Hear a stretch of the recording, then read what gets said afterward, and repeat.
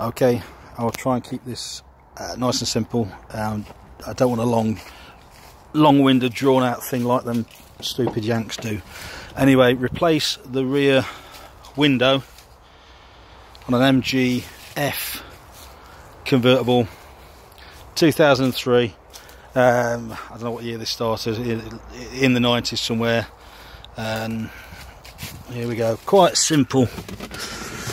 Inside the car you'll have a zip with a little tag on to stop the zip unzipping. I don't know if you can see that, but remove the little silver tag, unzip the top half of the window, unzips all the way across. Go to inside the back of the car, pull the trim away, and when you will have, how many of these? 1, 2, 3, 4, 5 little catches that you release. This will then lift the back of the roof up. That's about all you need to do inside. Get yourself outside. You will see a line of pot rivets. All you're doing is simply drilling through these pot rivets. Drill each one out. There are 2 hidden, one each end underneath the main roof canopy. You'll find those when you take them out. You take this rivet out here, you'll see another one down the bottom here that's actually holding the end of this bar on. That's just a metal strip. So take all those out, take the 2 hidden ones out either end, your whole window section will remove.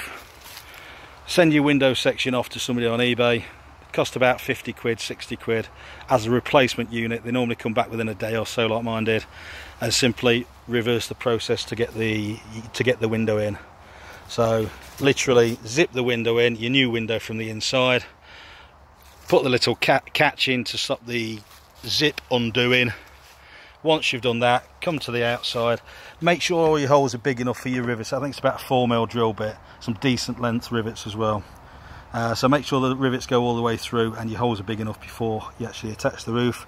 So pull the roof over, pull the little metal trim back on, push the pot rivets through, tighten the pot rivets, and you're done.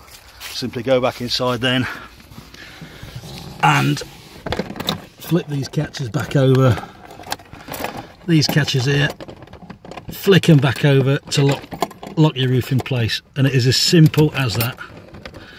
It's probably about a 40-minute job to get it on and off, or off and on.